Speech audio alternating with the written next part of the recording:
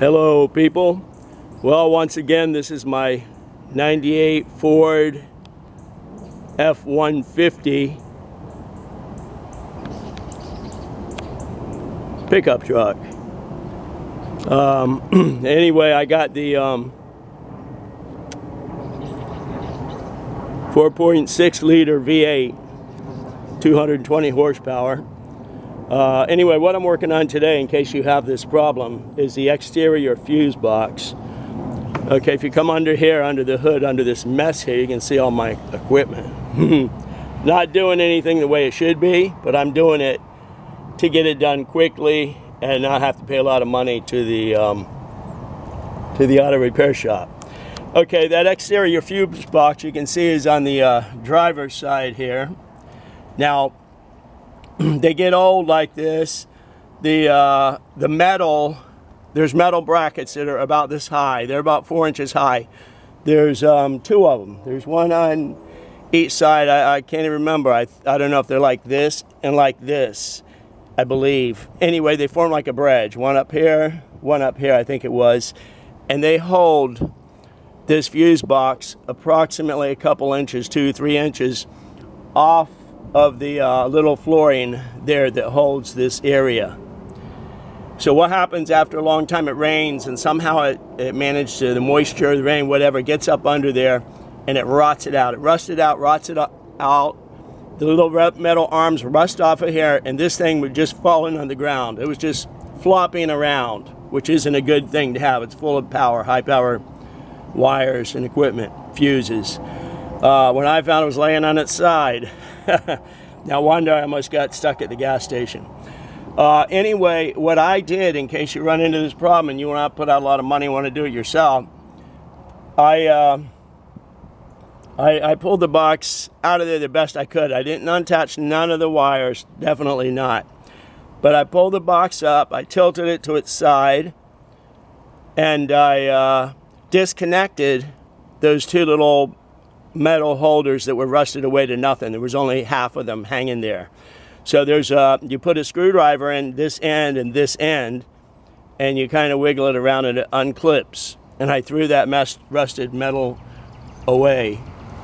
Okay, and then this has to be raised off the ground at least maybe 1.5 inches to 2 inches minimum. The little brackets are holding about 3 inches high.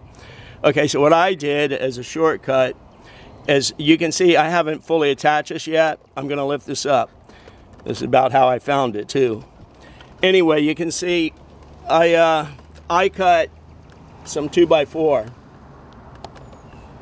and shaped it a little bit. It's only about 3 or 4 inches long by about 3 inches wide. Wouldn't matter, give or take 1 inch. Anyway, I don't pull this up too much, but you can see I put a screw right through the center there and right through the frame, which was okay. There was nothing under it. Before I tighten the screw down, I put some good adhesive caulking. You can use silicone, you can use polyseam seal, as long as it says adhesive caulking. Spread it all over that wood, press it down real good, and then I run the screw through it. Okay, you can see there's this red wire that runs here. Maybe that's why they had that little bridge arc going across, I don't know. But anyway, now this will just seat down on there.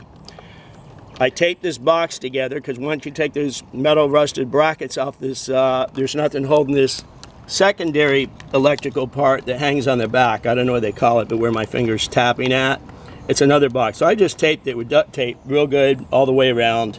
It ain't going nowhere.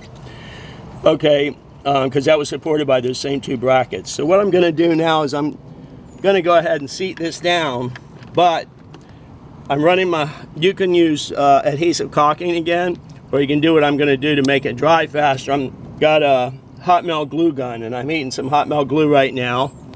I'm going to put some strips, a lot of hot melt glue right on that piece of lumber there, and then I'm going to press this down, press this whole plastic box down there. I cleaned the bottom real good to let it instantly dry and let everything come together and bond and keep that held in place real good where water won't hurt it if it does get wet, etc. Hope everything works out real good on this, and I hope this will help you if you run into the same predicament, because like everything else, things get old and they fall apart, and we don't have a whole lot of money to put out. Okay, if you have any questions, leave them below, and have a great day.